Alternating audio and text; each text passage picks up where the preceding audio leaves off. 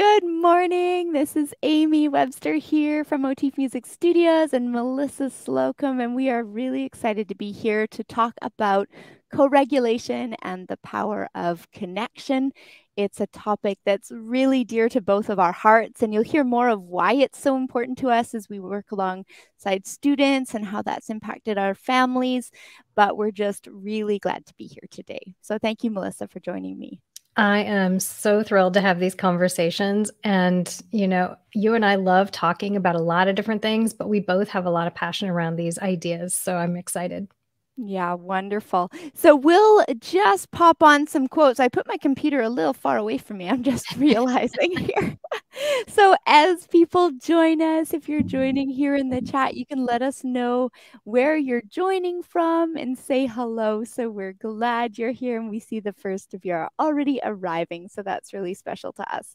So also you can feel free to ask questions as you introduce yourself. If questions come up during the broadcast, whether you're here live or in the replay, those are also wonderful. And we don't claim to have the answers to everything. This is coming from curious music teachers who have lived life and worked alongside students, but are learning ourselves as well. Hey, Melissa. Absolutely. Yeah. I was thinking as we started today that we could actually chat about, because we're going to dive into what co-regulation is, why it's so important to connect with students as a first priority of safety and regulation. But I also thought it might be helpful for us to ponder us at our most regulated. So when you're feeling your most calm and your most able to learn, what does that look like for you? So Melissa and I, we can kind of brainstorm too, and you can let us know in the comments when you feel at your most calm. What do you think, Melissa? I love, this idea of taking our own experience and, thinking through what that looks like and feels like for us. For me personally, so like you, I have a closet desk here. So I'm going to reach in front of me. I have a meditation stone that I use, and I keep it really handy so that I can do my breathing and I can do my meditation and I can center myself and I can just be grounded. This is a grounding stone for me. And so for me, when I'm my most calm, regulated self, I've done some breathing work. I've done some meditation, and I've centered myself and I've prepared myself and said, what is it that I need to learn in this moment? Yeah. Wow. And then I can move from there. Yeah, that's wonderful. So I love that you touch on that aspect of like connecting to something outside yourself, which is big for lots of people to be thinking of something that they can touch or see or feel or hear. So there's lots of links that our senses can help us regulate. So I love that you touched on that right away. And then that aspect of breath. And I know that you have some strategies later on in this live stream too, of some different ways of breathing, which is telling our nervous system to calm down and that things are going to be okay. So I love that. So Heidi is here again from BC, a fellow British Columbian in Canada here. So welcome, Heidi. Welcome, Heidi. And we hope this is inspiring and maybe not so as inspiring as to keep you up too late at night or cause any unusual injuries. So it's good to have you here today. So Amie, what does it look like for you when you are calm and regulated?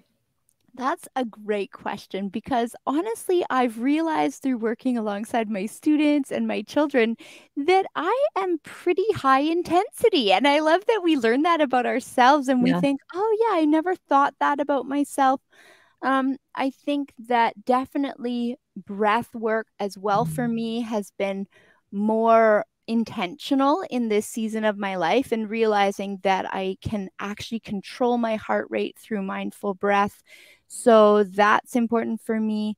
I also find like sometimes finding my way into a book, and that's something I haven't done for years, but I used to be a very avid reader. So I'm starting to bring that back again and go, oh, if I can immerse myself in this world, it actually does help me find more regulation. So And then actually, I think I co-regulate a lot with other people.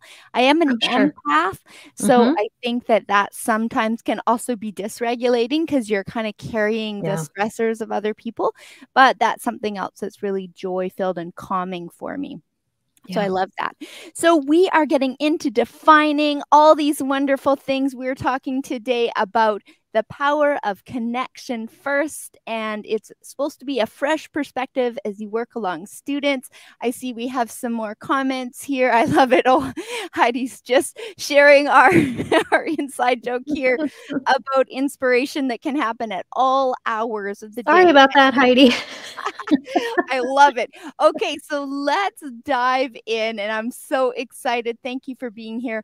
So, when working alongside students as a teacher, I often thought that I just had to dive into music making because I Yeah. wanted to maximize the value I was giving to families and the value I was giving to students. Mm-hmm. So, I have this like fast paced energy as a teacher, and I would think I'm not wasting 1 minute of this lesson. So, I don't know Right. if any of you feel that too, that Hands sometimes, up. Me too. Same thing. yeah.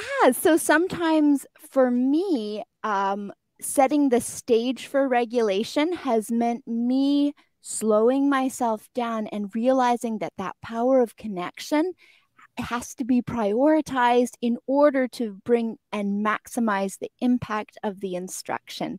So Mm-hmm. it's been a shift of thinking this is valuable.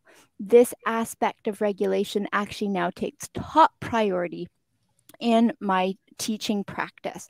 So I've loved that challenge. It's been a big one. So I'll remove this. We'll get straight into questions. So Melissa, we're going to define a few things first as we dive in. Can you help us define social emotional learning as we start out? Yeah, and this is something that I just started really digging into in the last few years. And I started with growth mindset. Mhm. And a lot of people are familiar with growth mindset Yeah. and changing the language that we use about ourselves and that we use about our learning and our capacity to learn. Yeah. And we change sometimes very simple phrases. And one of the most powerful is yet, using the words yet. Mm. So when a child, or a student, or if I say, oh, I don't know how to do this, we can, from growth mindset language, learn, well, I don't know how to do this yet, Mhm. but I can learn. Yeah. And from growth mindset language, I grew into finding social emotional learning, which is more about how we express our emotions, especially the big emotions that we feel in a social setting. And so when social emotional learning is happening, usually it's between two or more people, sometimes a large classroom or a group class. Sometimes it can be one-on-one. And usually that social emotional learning looks like some vehicle that we are using, whether it's music or drawing pictures, or it might be using rhythm instruments, something where we are expressing our emotions and Mhm. learning how to express our emotions appropriately in a particular setting. And there can be a lot of great ways to do this. Mhm. I, for example, in my studio, use a lot of YouTube videos from a wonderful little group called Narwhals and Waterfalls. And they're a group that is known for creating SEL music that is really just wonderful. Some of the Yeah. music that I have, when I'll just have it playing when students walk into my studio, it might be about breathing. They Mhm. have some wonderful music about just breathing techniques. They have wonderful songs just about, saying hello and being able to say hello. Yeah. What a great message when we walk in to say hello and say someone's name and connect to them that way. So social Mm. emotional learning, it's sort of like Mr. Rogers, but Yeah. for the new era, right? Yeah. Yeah. So I feel like that's SEL in a nutshell. If you knew Mr. Rogers, that's SEL, and that's, what a lot of groups and a lot of teachers are using in their classrooms today. Yeah.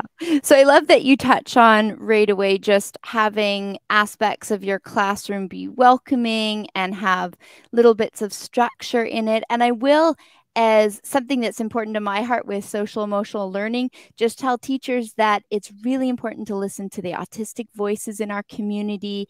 Yes. And so some of the things I make sure that we're not speaking over those voices, because sometimes we like to communicate in neurotypical ways Mhm. instead of atypical ways. So that's just a disclaimer as we get into that topic. But I love that right away you incorporate music in there and ways that we can connect And right I was away. going to ask, can you share, we throw around the term neurodivergent a lot.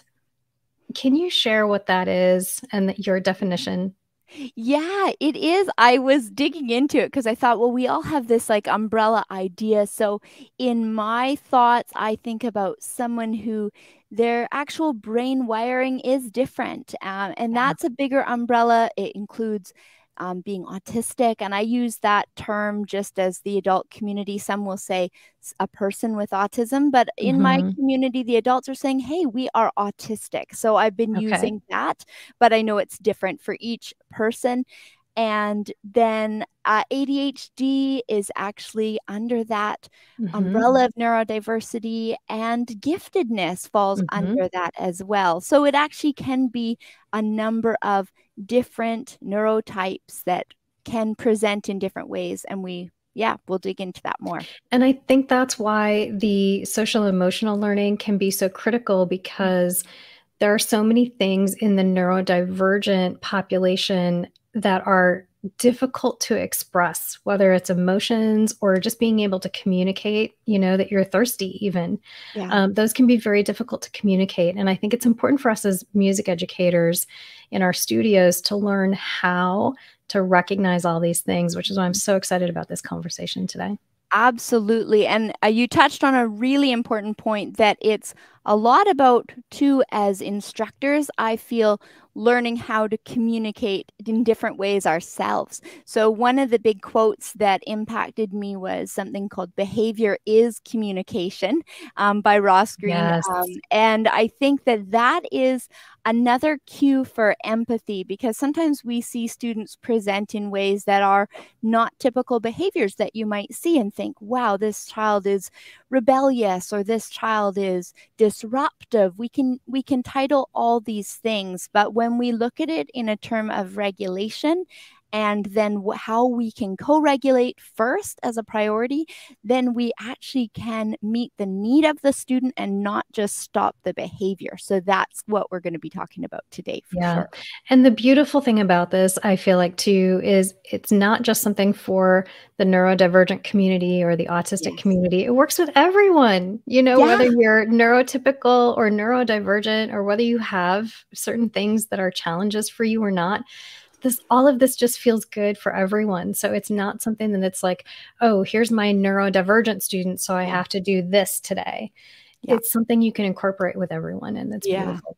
Absolutely. And that's been life changing seriously in my studio as I look at behavior through a new lens. And I think, Mhm. wow, we actually can impact students, and in so doing, impact our work and our aspect of regulation because we start noticing things.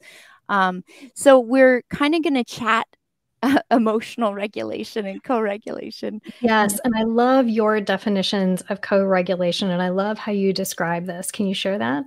Yeah, absolutely. So, we'll dive into three terms that to me are important to understanding co-regulation and regulation. But when I think of emotional regulation, I feel like it's a state where the brain is at rest or able to learn because the different systems in the body are being addressed in important ways. So I feel like it's a brain that's ready to learn. And if Yes. our brains are not ready to learn because of the sensory demand on us or inner body needs or high anxiety, your brain and your body cannot communicate properly. So as part of that, I thought I would show and add to this stream three different topics under that I think is important to address. So one is our sensory system, and my eyes are um, there we go.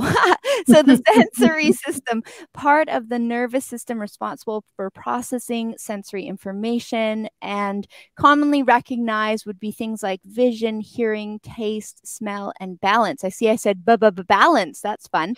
Your sensory system impacts the way you feel the world around you. So again, as educators, when we see a student walk in the room, they're experiencing our space different than we are. So I think when it comes to regulation, you think, well, we might not come into a room and be so overwhelmed by the smell or the colors or things like that.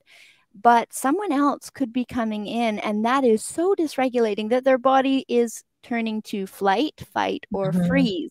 So Yeah. when you see a child suddenly start racing around your studio and you're going, wow, this is disruptive, you are not allowed to do that, it's actually their brain getting upregulated and unable to sit and Mhm. learn because their body's saying, whoa, I am really overstimulated. And sometimes that can be excitement. It's not always anxiety. Yeah. But And yeah, by the same token, I've seen students who also do the opposite. Instead of kind of running around, they shut down and get mhm, very still. yeah.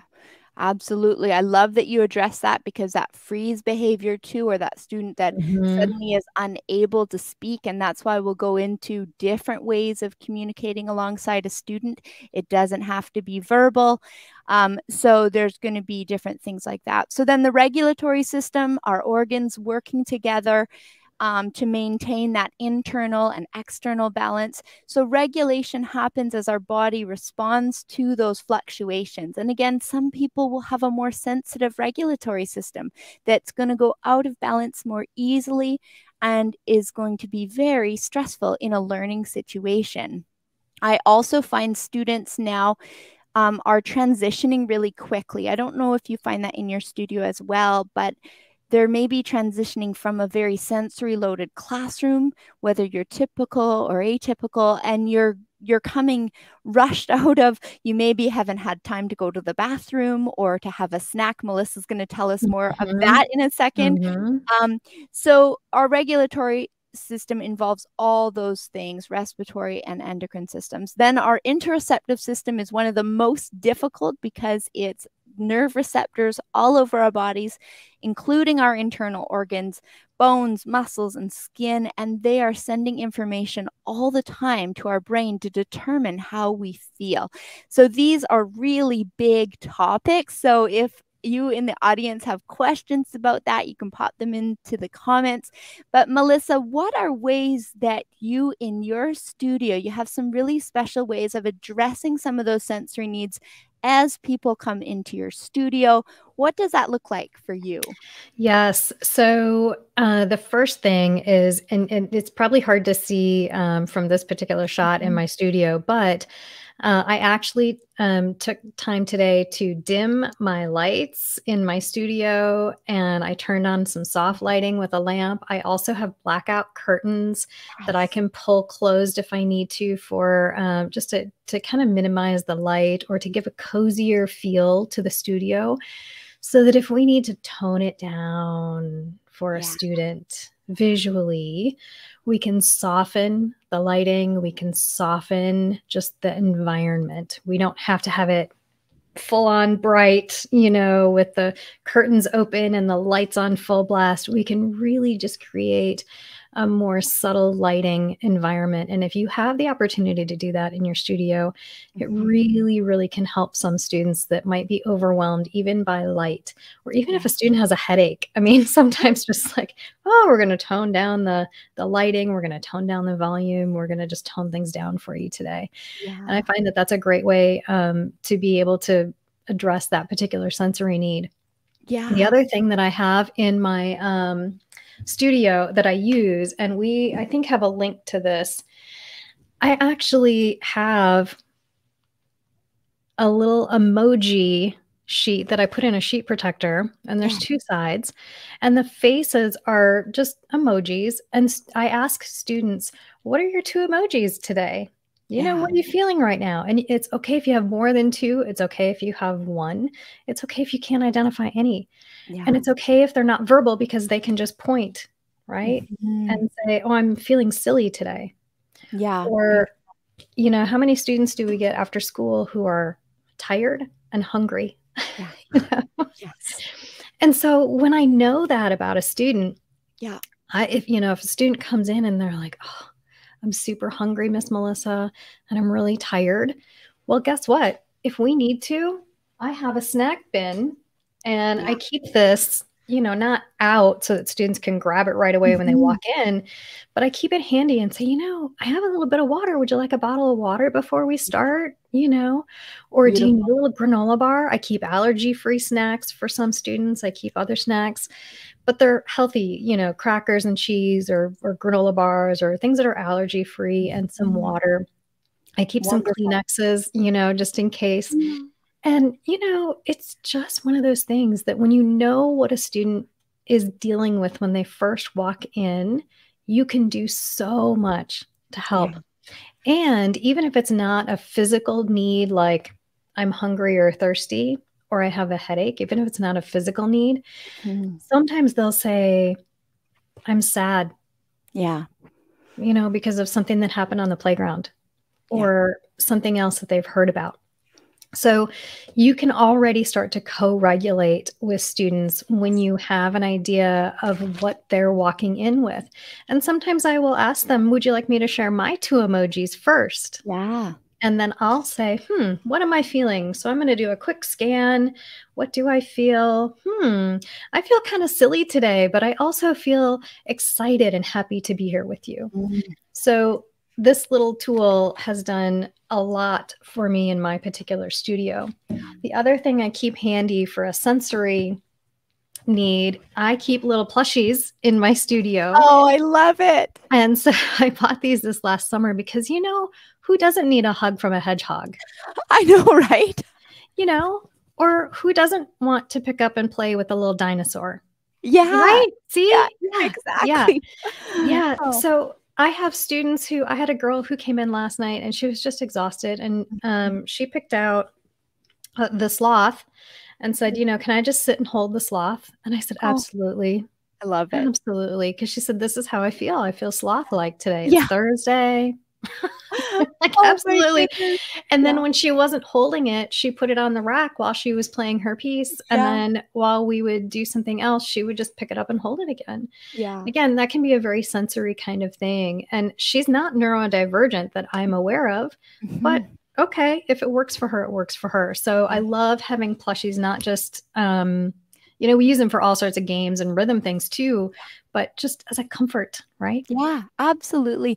So I love that right away we touched on because we're talking like knowing how to observe student needs and then meeting needs. So right away when we're talking about co-regulation and we haven't quite defined it, but we're getting there, is that firstly starting with that empathy step. So first of all here we've been talking about what like just observing needs of the people around you, and it actually Mhm. doesn't matter what age they are. Some things we might deem as more age developmentally appropriate and we might be Yeah. more used to seeing a toddler have a stress time of a meltdown. We might not be as expecting it with an older child, but as we lean into empathy and saying, okay, there are things here that we can't see, and I think that's what we're talking about when we think of those different sensory needs and regulatory systems. We're saying there are invisible things happening in every person we meet, every student we work with.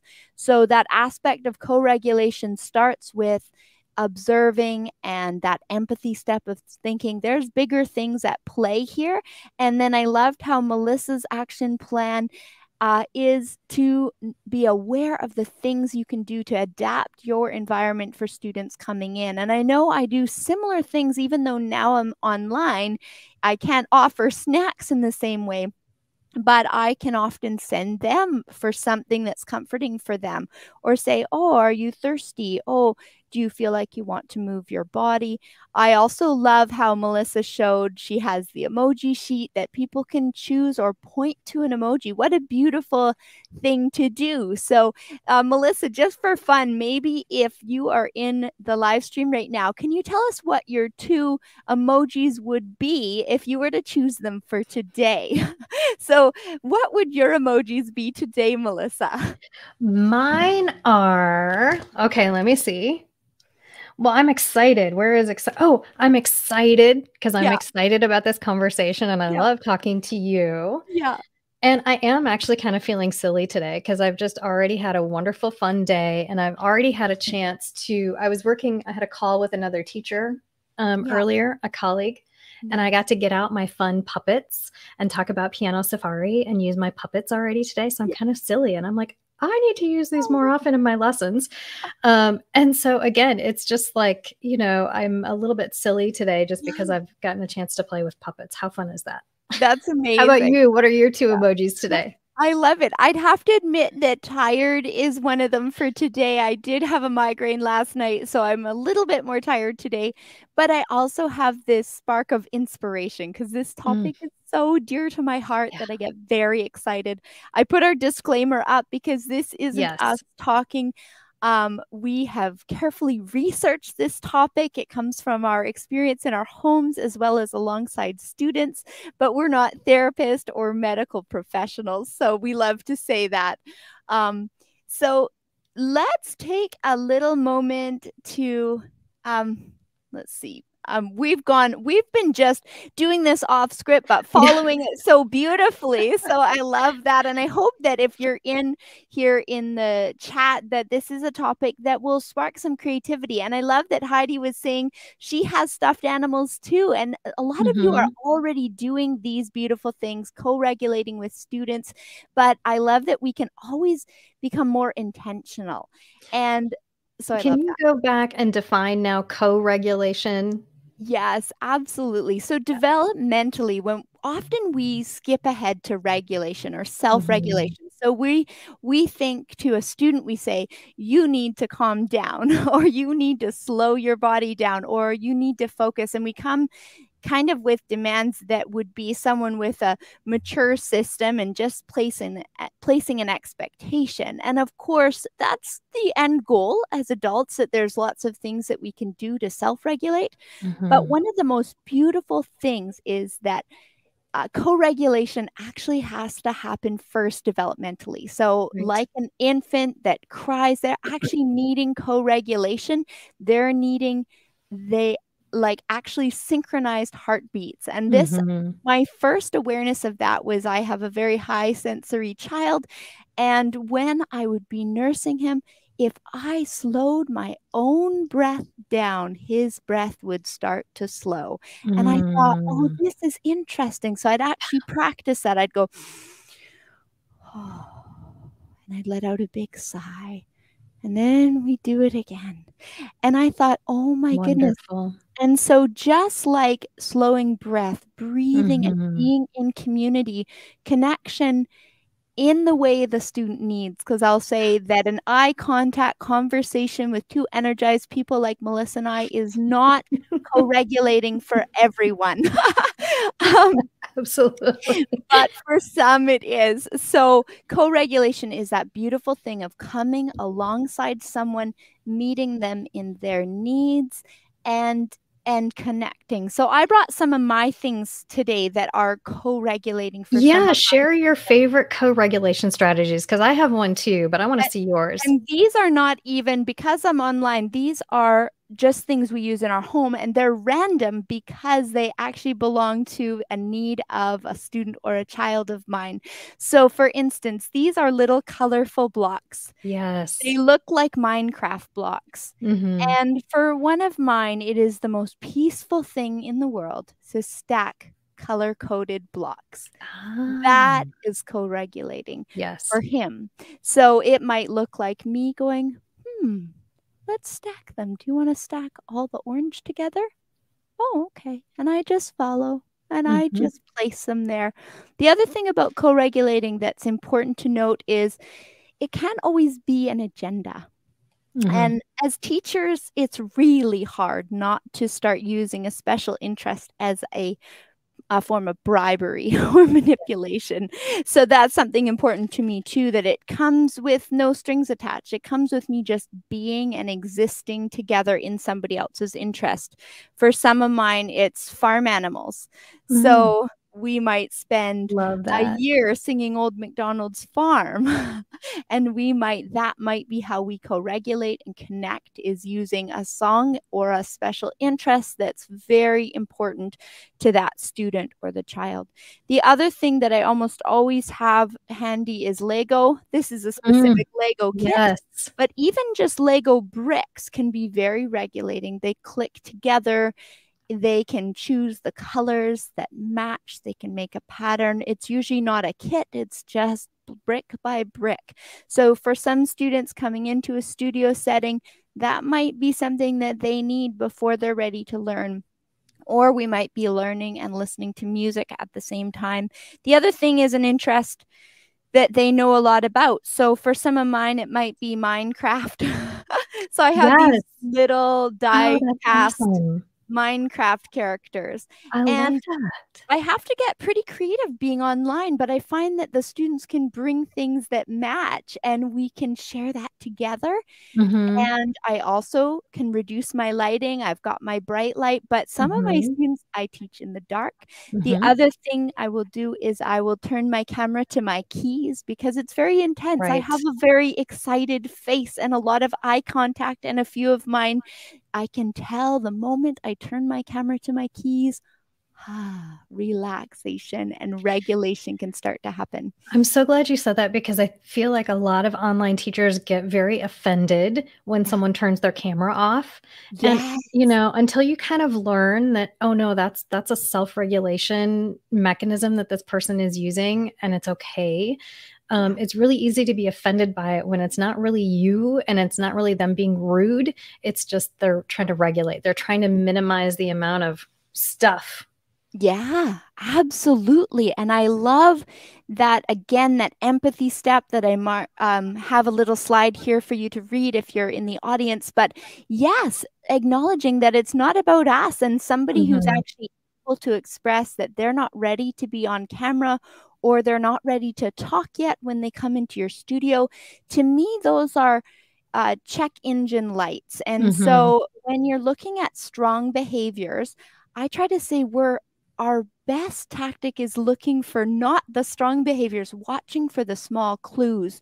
So as you enter a state where you're co-regulating first, your priority is connecting in the student's language. And so that doesn't always look like our language. So I love that Melissa's ready to adapt as students come into her space. And same with me, thinking, okay, what can I have at the ready? How can I get to know this student and bring comfort by being attentive to their needs? And that often avoids the big behaviors because they're Mhm. already regulating. We Yes. also give more words to it now. I'm not a big fan of zones of regulation because I find some students will like naturally be red zone students. So if you're Mhm. familiar with that tiered thing, it can help for an awareness, but some students they're coming in hot. We use Yeah. that term here at home. We're coming in hot because transition can be upregulating. And so some students will always be teetering between orange and red. So it's really hard if their expectations to be in the green zone when another child's not so upregulated because their body systems aren't on fire. And often a student who's generally more dysregulated, they might have things like they can't go to the bathroom in public. So they've been at Right. school all day, Right. they've been holding, and they actually don't know their body cues until they relax. So Mhm. there's some big ponders there. Um, so I'll see if anyone has any questions, let us know, or anything that you love about ways that you co-regulate that you didn't even know you were co-regulating. So now you have words for it. One of my favorite activities I actually learned, I'm glad you have this slide up because Miss G at Academics with Heart, Yeah. you can find her on TikTok or you can find her at her website. A lot of us are aware of different breathing techniques, but the way she talks about this with her students, and she's an educator in public schools, not in a private studio like we are, but she's just an expert at all of this stuff. And so I took one of her training seminars, and the way she explains this to her students, I feel like is just brilliant. And she does a breathing exercise called 4x4 breathing. Yes. Let's actually do Yeah, it. let's do it. Let's do it. Yeah. Okay. So you can have your eyes open, you can have your eyes closed. We're going to breathe in for 4 and I'm going to hold my fingers up. We're going to hold for 4, and then we're going to breathe out for 4, and we're going to do that 4 times. Here we go. So in for 4, hold, out for 4. Again, in for 4, hold, out for 4. In for 4, hold, out for 4. In for 4, hold, out.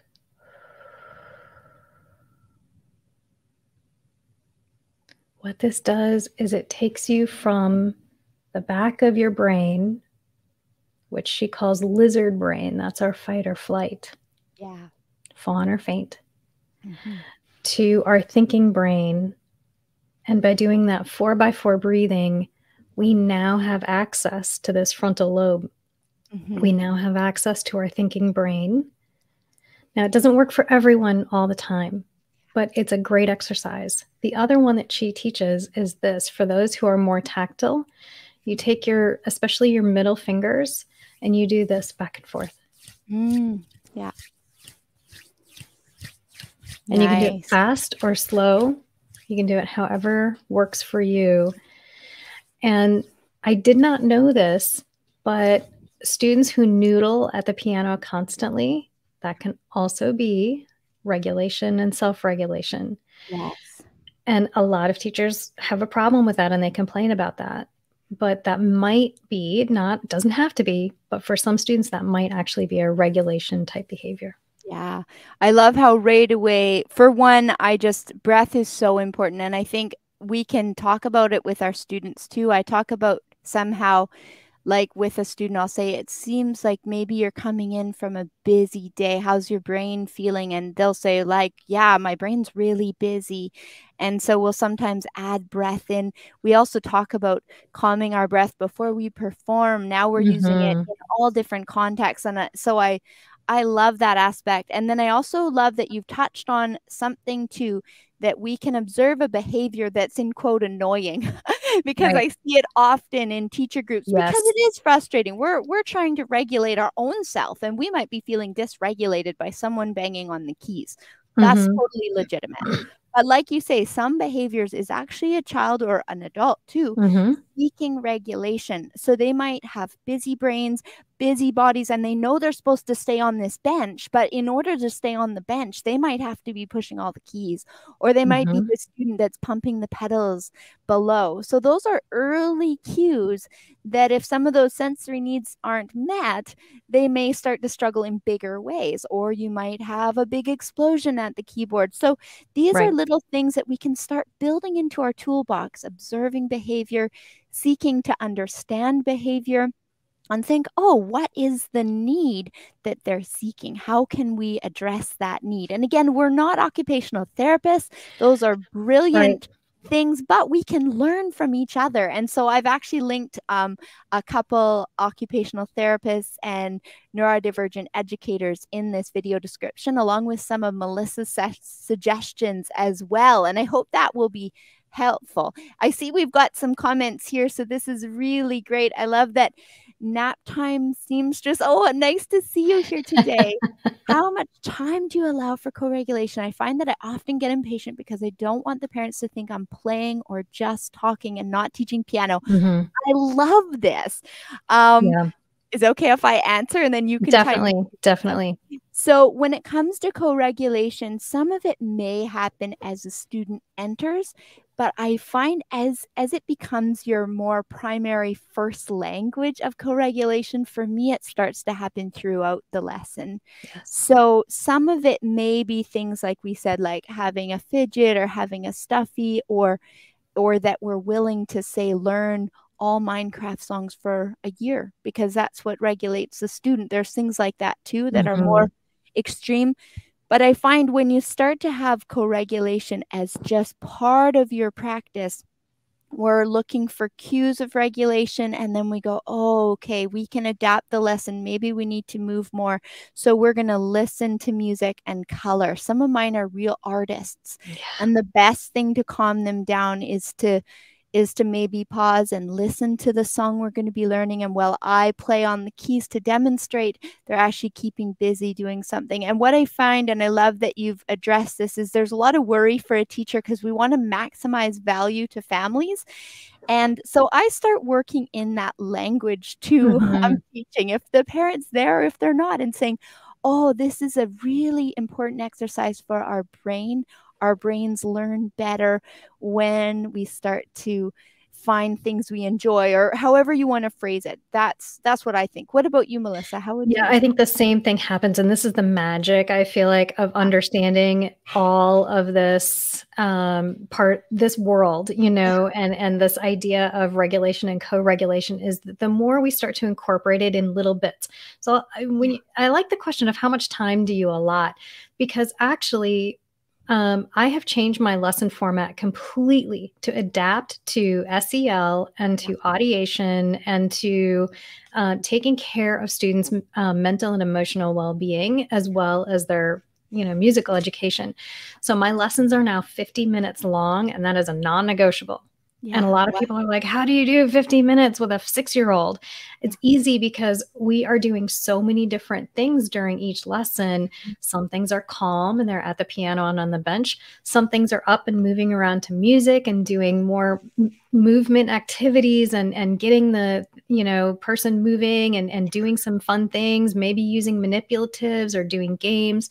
And sometimes we are just breathing to transition and to bring it back to the piano. So I do have time built into every single lesson. Usually about 10 out of that 50 minutes is geared toward social emotional learning or toward that kind of movement and regulation.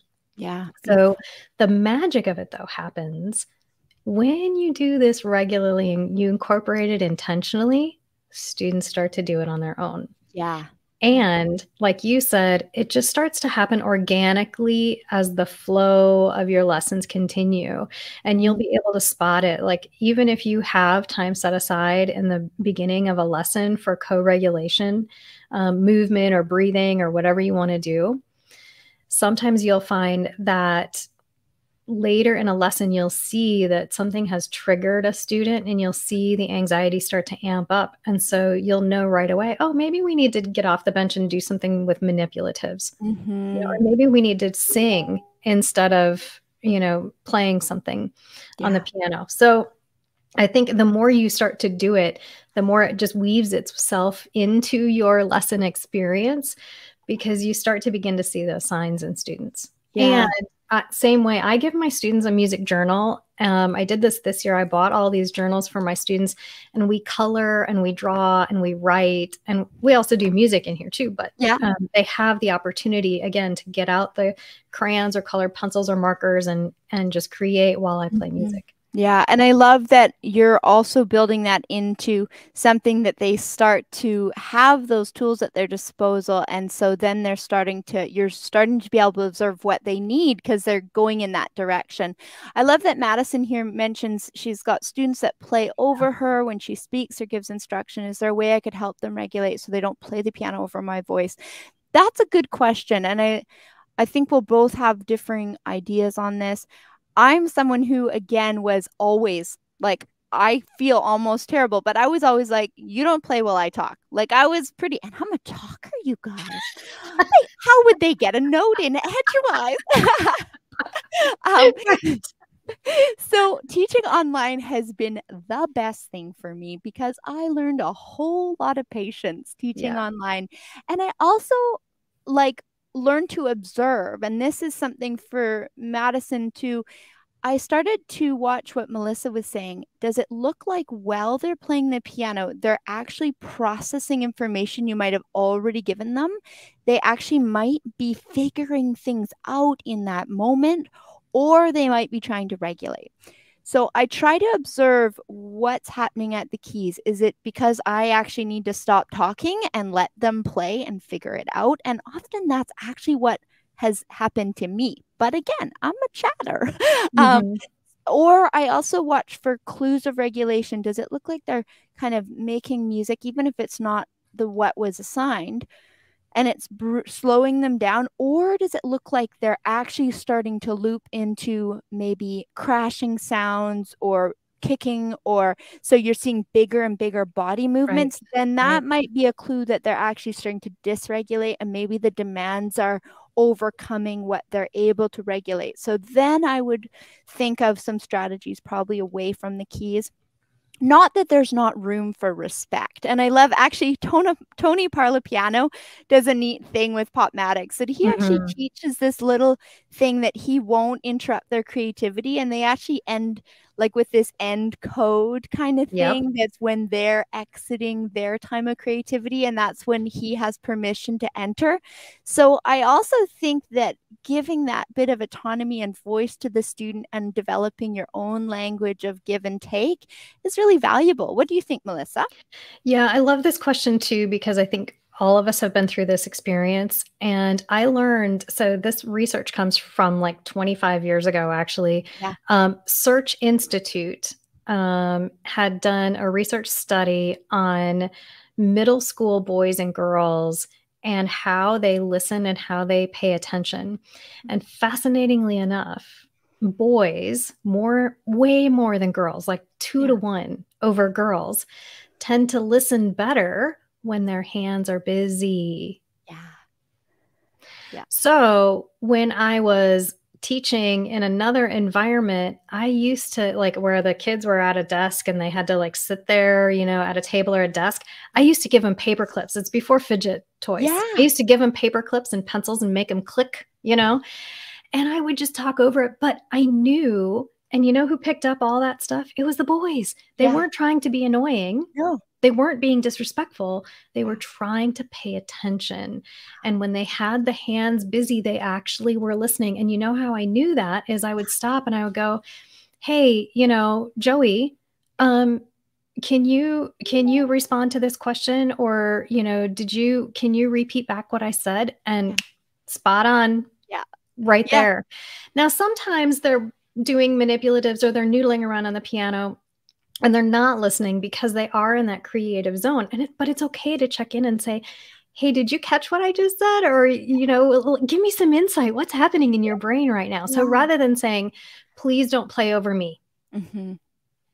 and having the whole serious teacher voice, "Stop playing, listen to Yeah. me." Yeah. Ask, be curious.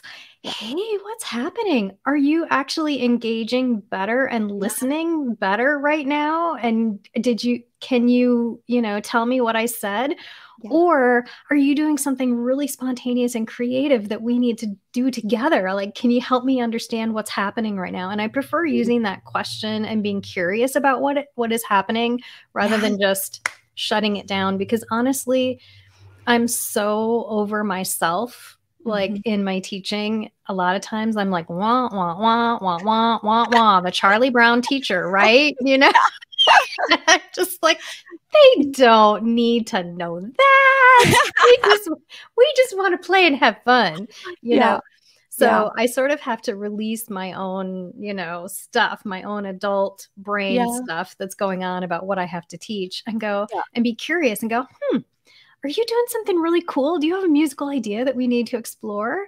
Or did Yeah. you actually hear what I said and you're just trying to listen better?" So that's how Mm-hmm. I deal with that. I don't Yeah. ever shut it down. Yeah, I love that because same, I'm really learning that we've used this quote before in my live streams, we're teaching and we're being taught. So I find Mhm. in my ability to draw back a little bit and go, okay, what's the actual need here, or what are they doing? And like you're saying, is what they're doing actually them trying to learn what you just said too, right? Mhm. Like how amazing is that? Some of them, it might not sound like they're processing what you said, Yeah. but it might be. The other thing we'll be aware of too is that sometimes that's a stim and that's a regulatory loop, that they might be looping on the keys and actually trying to regulate another need. Like maybe they're feeling like running away because you just asked them to do something tricky and their anxiety is starting to flood. And Yeah. so maybe they're looping working on something like that to try to regulate? So those are great questions. And I love that Heidi's saying she's got a noodly student too and totally think he's regulating now. So that little aha, that's what I get excited about, because I'm like, yes, right? Just that empathy of like, oh, okay, what is the behavior telling us about the child? And that's a really valuable quote. I've got it on here. And So, by the way, if I can just go back to one little thing, yeah, if you get curious and you ask that question, hey, what's happening in your brain? Did you hear what I said? yeah, And they're like, oh, no, I wasn't listening. It's okay to say, do you really need to play that right now? And do we need to work on that right now? yeah, And if they say yes, then let them do it and then say, okay, now can I have a turn? Or now it's my turn to yeah, share something important to me. I want you to share something that's important to you and give them that time. yeah, And then say, okay, now can I share something that's really important to me? And can you give me your eyes and your ears? yeah, And sometimes that will help get them to get away from the piano if you really feel like you have to have your voice as heard. the only sound in the room. Because Yeah, sometimes we do have to share something really super yeah, important. Like sometimes I will connect with my student and I'll say, can you give me your ears and your eyes for just a second? And I'll lean in close and they'll be like, okay. And I'll say, you're amazing. I yeah, love it when you play. Will you play something cool for me that you've learned? And they're yeah. like, oh, okay. Yeah, exactly. I love that. I think that it's just so much about finding those little things. I picked up one of my fidgets. I was that Yeah, student that yeah, yeah. probably would have, I think I chatted as a stiff. So let's get to that. So in this chat about connection, first here we've talked about observing and respecting communication needs, finding ways to support sensory differences, validating those diverse learning needs. We didn't always title it that, but I think you've caught that hopefully in this one. And the last thing I love touching on is gifting autonomy. And this is expressing that too, that I used to have a very teacher directed style, because Yep, that's how we were taught, right? Is yep, just like yep. listen. And yet more and more I'm finding that students, when anxiety is high or when stress is high, gifting someone autonomy to build in some choices surrounding what's happening is actually very reducing of anxiety. And I would have thought students would walk all over me and do whatever they wanted. But in gifting autonomy, I'm finding exactly the opposite. I'm actually modeling grace towards them and they're modeling it back to me. And I'm finding that consistently. So that's something I love chatting about too. So we've got a few more comments. I put this quote up because it's one of my favorites. Change the way you look at things and the things you look at change. So as we're talking about working alongside students with varying needs and challenges, a lot of it is our perspective coming alongside in their interests. And Heidi's saying she's going to try giving a fidget next week. Yeah, absolutely. Yeah. Or try, if you need to speak while you're doing something, give them some Lego that they can click together. I do warn that always make sure your items are bigger than the spaces between your keys, because a Yes. fidgeting student will find a way to put them in there.